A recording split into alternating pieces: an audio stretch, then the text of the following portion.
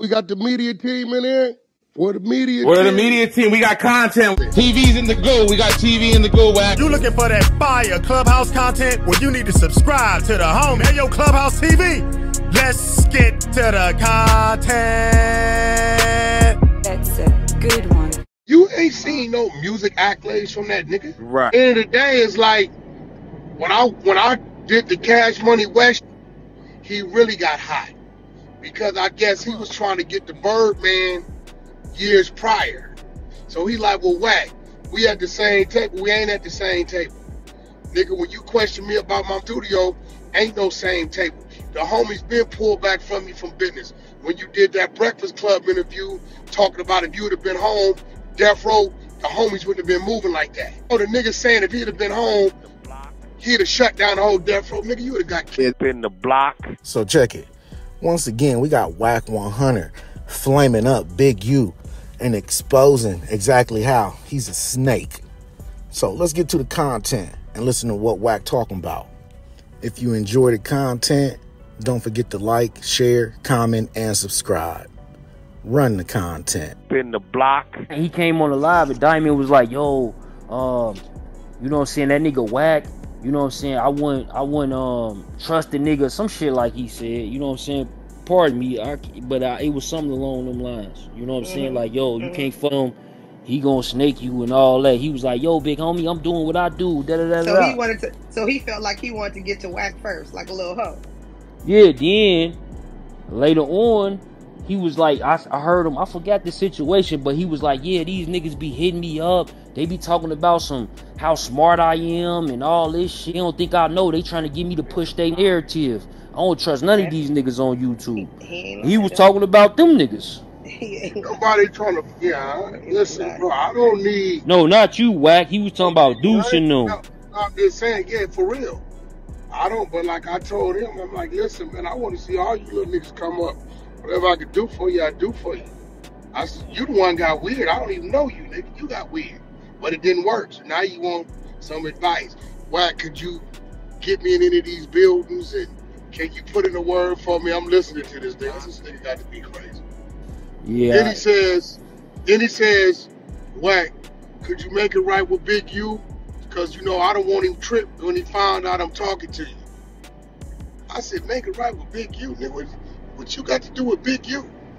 Exactly. You know, only think he got shit to do with Big U because apparently what he was saying, like I was talking about earlier, they was trying to, Damu and Keyway Conversation was trying to push a narrative on them from Big U because, you know, they shit is Big U. Like, we can't cap about that, right? Right, Shay? That's a fact. Big U hoes. That's the face. That's the face. Big U is the one moving the strings. He the puppet master. Wait, see, they think this is the problem. They think that Big U is bigger than what he is in the industry. They don't realize that all that was unplugged when niggas left him alone. All you gotta do is pay attention to what he's doing in the industry. Well, I ain't gonna not give the man his respects or whatever he put in.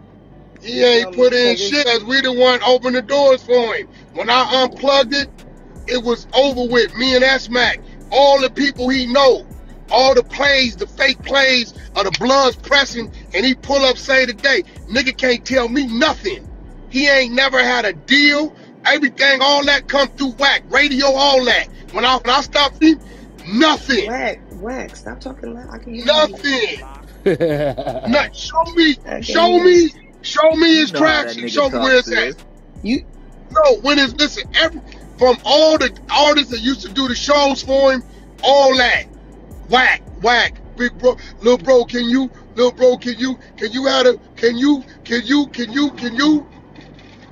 this nigga T.I., the nigga wouldn't even shout me out on Good Morning America.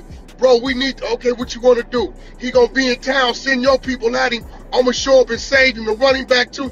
All this shit. So, Wack, do you feel like he didn't give you your props and that's why y'all... He ain't gotta give me my props. That nigga don't need no props. Give me your flowers. I paid, listen. He had to come to me to get his mortgage paid. Hey, you Wack ain't got them problems. Wack ain't got them problems to get his son out of jail, to get him when he beat his kid after death, to get his kids out of CPS. This, that. It's come to Wack couch with your head down. This why when niggas be telling these boogeyman stories, nigga, what? You talking about the nigga that come crying to me, talking about his name on the list? Wack, I'ma need your people. Wack, I'ma need this. Wack, could you this? Wack, could you get me out of town? That work with me. So you never heard that nigga say one time, you never heard him say one time anything he did for Wack, any plugs he gave to Wack, nothing, ever. You never heard him reference shit. So you don't feel like he was a good friend? No, the nigga tried to snake me behind my back. You ain't never heard that story, Shay? He tried to snake me. Stories, well, he won. Well, he won. Somebody on the other side. Yeah, when that nigga tried to snake me. I know it's deeper than well, he won though. He won. Oh, it ain't no deeper than nothing. I can show you on my. I see one thing about me. I got all my phones. He know not to play with me. You know, I ain't even start playing with him. Begging, crying, asking. Me checking him. Like, nigga, what you mean? Nigga, I don't need you, nigga. You call me. As a matter of fact, go your way, I go mine. But bro, it ain't gotta be nothing like, okay then, nigga, stop questioning me about this, this, and that. This how it's gonna work. Whatever he was to that over there, Wack helped empower that. Cause he would show up and it looked like it was him. But without it coming from me, it never made it to them. When I turned the water off, it turned off. Have we ever asked you how that relationship actually started? Like from day one type shit? I don't know if you ever talked about it. Death Row, he was coming up to Death Row. When he came home in 04. They had to be friends for a long time if Wack felt like it was his kind of like a duty to look out for one of your homies, somebody you cared about. We put the nigga, we set a table, we built the table. We built the table to protect the West. Nobody else had it. If you pay attention from the years of like 2006 on up to about 17, 18, wasn't no shootings at the studio, wasn't no shootings at the videos. You saw a bunch of Crip and Blood mixed concerts, wasn't none of that. We set a table. He the nigga we put at the table on the Crip side for that area. We put Blue from Long Beach, Deco on the east side, from East Coast over there, me, Wacko, Top Dog. It was a table we had set. And we would run certain artists to certain niggas so you control those artists. We do whatever we gotta do so you get favored. So when we needed it to happen, we had you go make it happen. And we put him in the seat. The nigga fuck, because the homies pulled away first. They said, hey, Damu, we don't know what's up with Blood. You put him at the table. Blood went on the Breakfast Club and said if he would have been on the streets, Death Row wouldn't have been what it was. He'd have been moving on the homies. We ain't with him. They was mad at me because I wouldn't pull away from the nigga. This a fact. My bad, I missed that first part, but you said y'all met like this was 04? Like 04 when he came home. He came up to Death Row with Corrupt. He immediately go to jail. He beat his son half to death. They take all his kids out the house. He go to jail. Niggas bail him out, get him a legal beagle to get the kids back. Paul Rules did that. Then we put him in place on the shoe deal with Hurricane, and he made his first check, 80 racks. He go buy him a car. Infiniti QX56, black, just like mine, the one I had. We put him in place. So basically that relationship was from, I mean, y'all was, like Shay was kind of alluding to it, that relationship was attacked from like 04 era type, like into that whole event you described, late 2000. And then him and Suge get into it. Suge stopped with him. Suge stopped with him like 14, 13, 14. Suge stopped. Black nigga, he don't bring nothing to the table.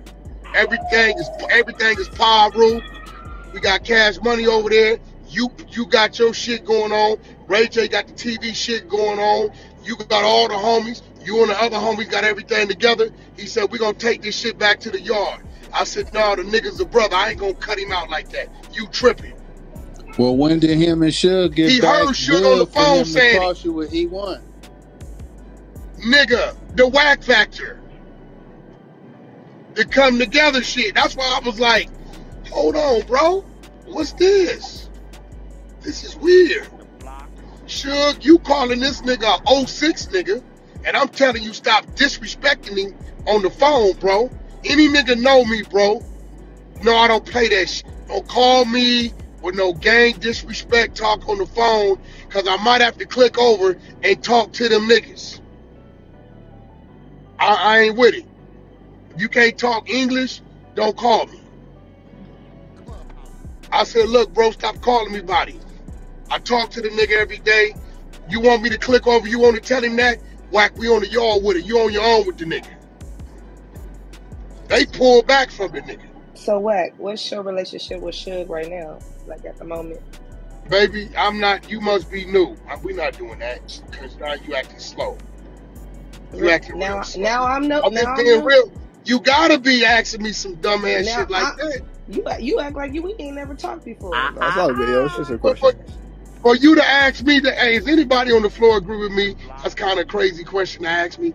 Like, goddamn, I've been going over this shit 4 years. That's crazy. You definitely trolling crazy. All right, hold on, yo. Relax, y'all. We don't gotta answer. But Wack, the reason why I was asking you that though, because they have this narrative out there too, and they push it as they're like, oh, because Big U said, whoever you are, quote unquote, Big U saying they stopped fucking with you around 2016 when some paperwork came to light or something. You know what I mean? But then we see you on interviews as late as 2020 going on like what you talking about? And things of that sort. So like it doesn't. That's why I'm asking you. Well, nigga, I buried your mama. I buried your mama then. You didn't see the interview Timmy Rue just did? Wack buried that nigga mama. They didn't have no money. Timmy Rue from the mob. No, I'm talking about Big U's response to this. When he talks about when y'all kind of fell apart, he quotes 2016. Nah, we didn't fall apart. First time is when he called me about our studio. Want to use game room, and I said, you can't use game room. And we got it. Loose Cannon was in the car with the nigga, and I didn't know it. I checked him. I didn't know it. Loose just told me. It's like, hey, said, Wack, you know I was in the car on loudspeaker when you got at him, and he felt some kind of way because we heard it. He said, but the way you was getting at him, we know you been getting at him like that. Like, nigga, you ain't obligated. You can't use the studio, nigga. That's why. I ain't got to give you no explanation or reason. That's the first time we got into it.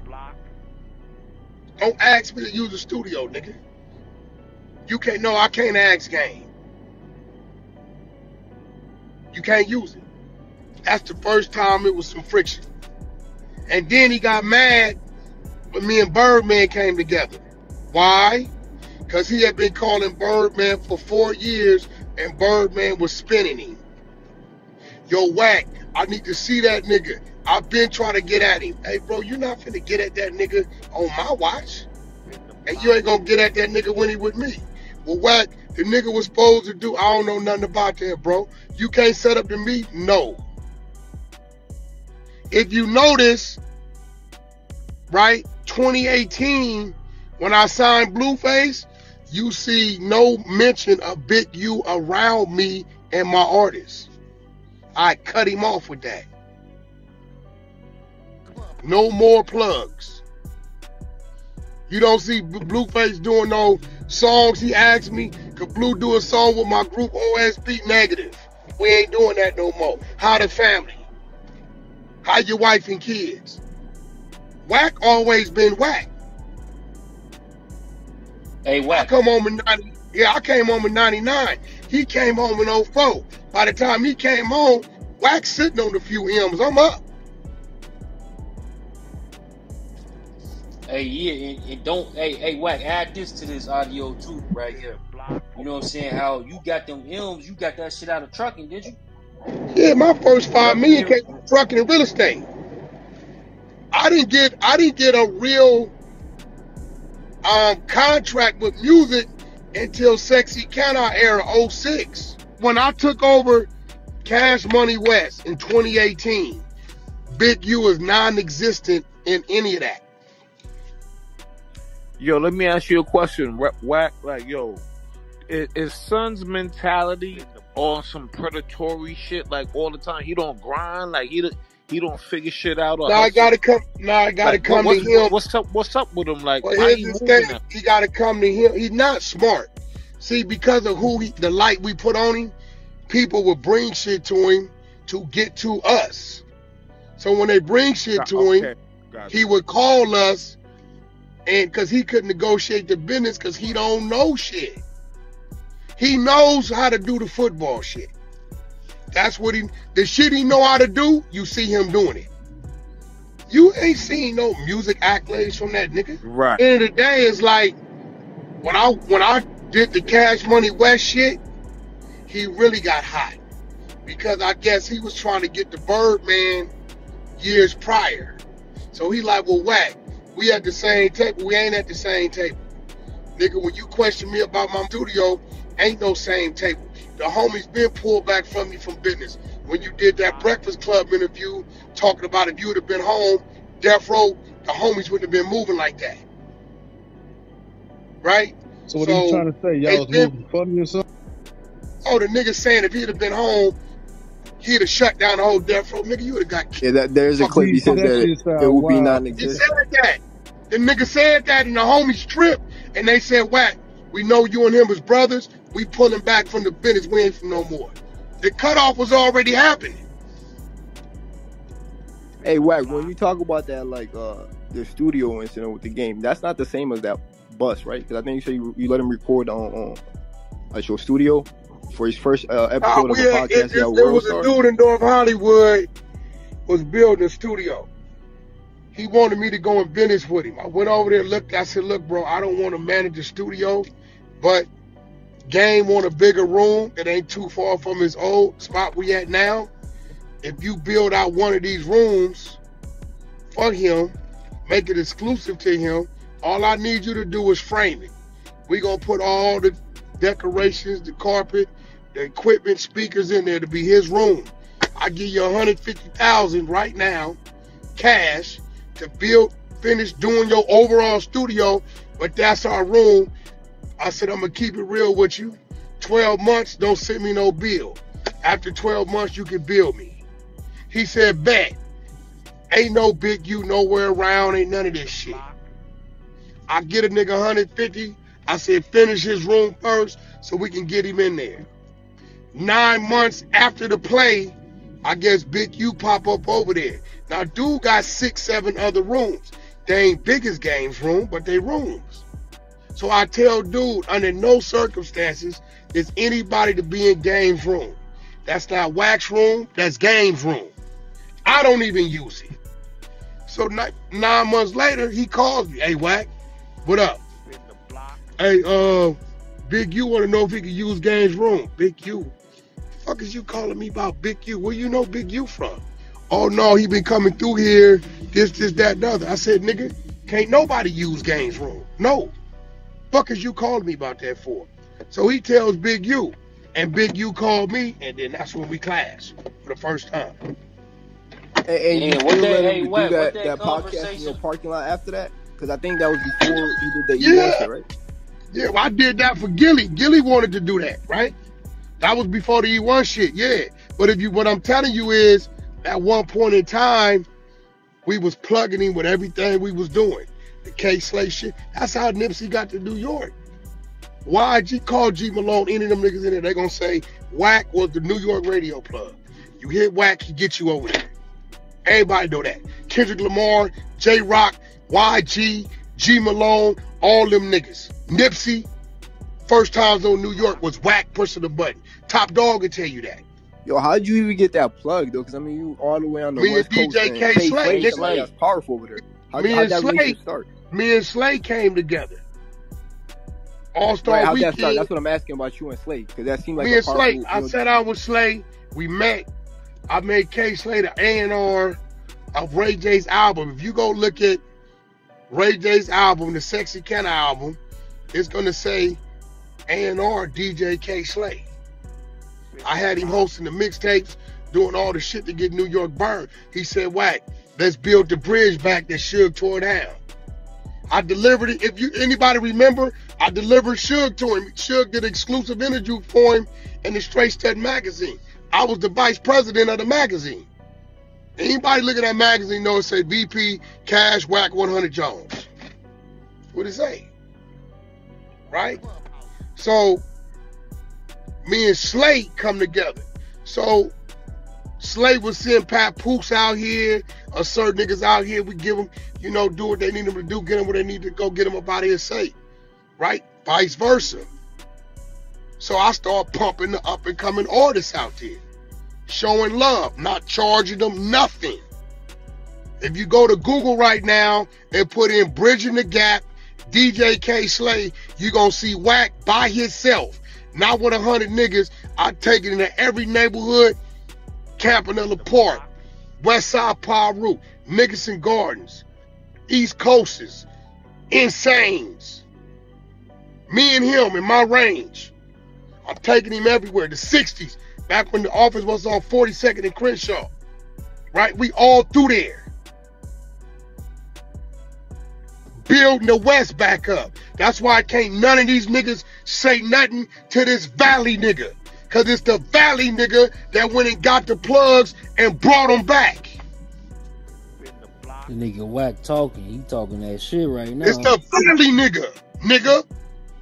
And I didn't discriminate because the nigga was a Crip or Blood. If you was the best man for the job, I gave you a shot at it. The Valley nigga. The only reason why they hate on the Valley nigga is because the Valley nigga up and been up. If I wasn't up, and it wouldn't be a reason to talk about me. Wack, did you hook up the Hollywood shit too for him and Gilly? Like the movie shit? Nah, all I did was Gilly, but the part he'll fly in town and they be like, Wack, we just got here, it's 10 o'clock, we need a location. And I let him come to the studio. I'm like, pull up to the studio, turn your camera on like you pressing me, and we gonna do a podcast. Just looking out for the niggas. They needed a location. Big U's first episode of Checking In, they had no location and no money. On Paru, I let him shoot it in the back of my studio. He did OT Genesis, Game, and he edited out True Carbon. We got into it after the E1 shit. That happened in my spot.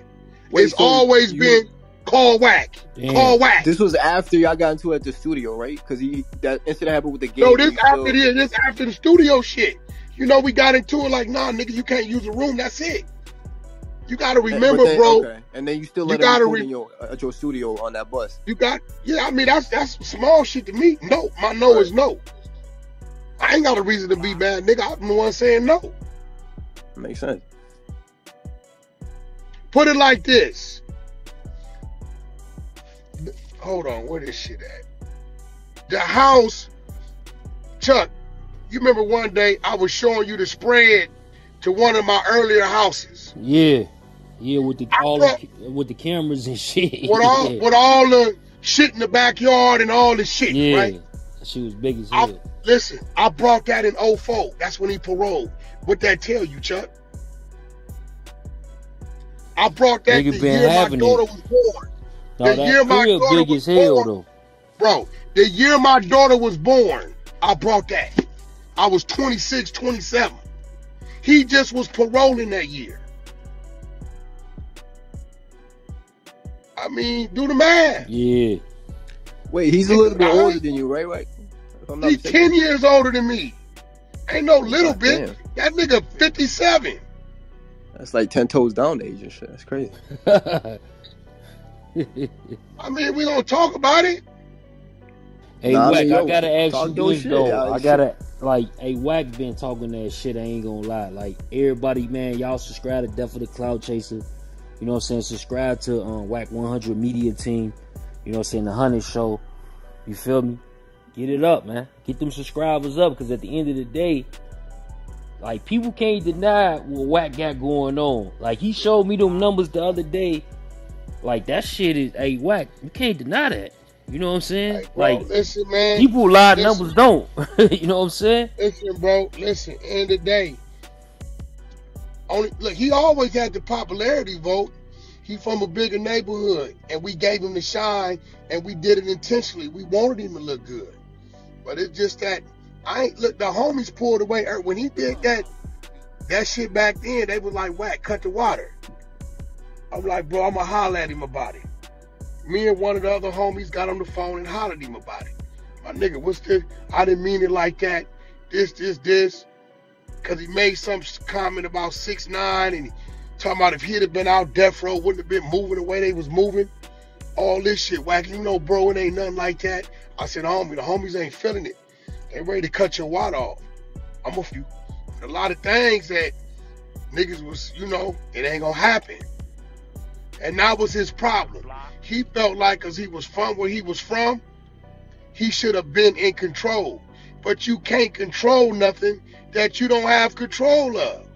You don't even know what's going on. I told you niggas years ago, the nigga wanted me to rob Nipsey estate. Y'all thought I was capping.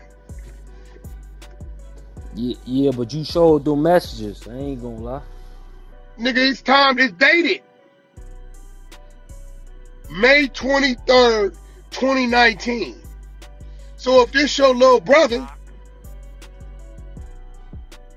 why you want me to go after the estate? You see the text and I'm gonna roll down on you. 6 souls know that's how they talk. Everything rolling. And I even got this. What you giving it to me for? What's your reason for giving me you and Nipsey's contracts? After he dead. Niggas go on mute though. Quick. You was a snake. Damn. You a snake, nigga. So, hey, Wack, so you been around him. Like, a lot of people want to know this one question, bro. Do you feel like he was a snake to Nipsey Hussle? He never liked Nip. Nigga, when Nip told that nigga, I don't think you fit my program, it was on. It was on. Bro, he went over there and put his hands on him. They didn't talk for like 4 or 5 years, some crazy shit. Clubhouse TV.